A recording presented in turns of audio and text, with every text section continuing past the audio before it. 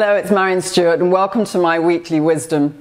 So today I wanted to focus on what happens after menopause. When does menopause end? How long does it last? I'm so often asked this question. So this is really key because you go through menopause. Most people don't even know how long menopause lasts and they don't know when they've come out the end of it. So let's get it straight to start with. You go through perimenopause for 5 years. That's 5 years around the time of the menopause. The average age of menopause is 51. And menopause is really only one day because it's the anniversary of 1 year since you last had a period. And then the next day you're postmenopausal.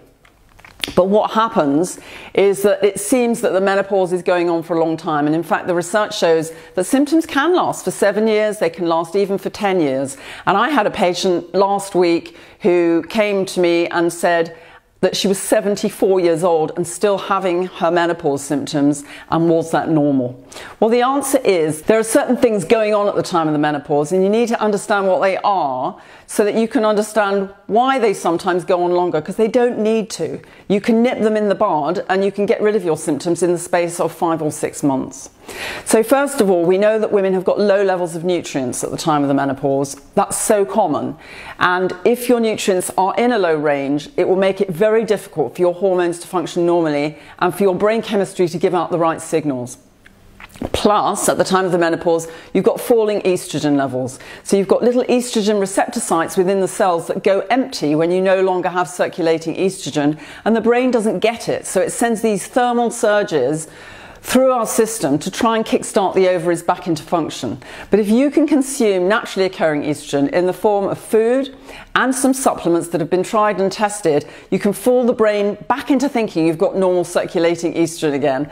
And guess what? The flushes and the night sweats disappear. So we know with our program that very often over 90% of patients are symptom free within the space of 5 months.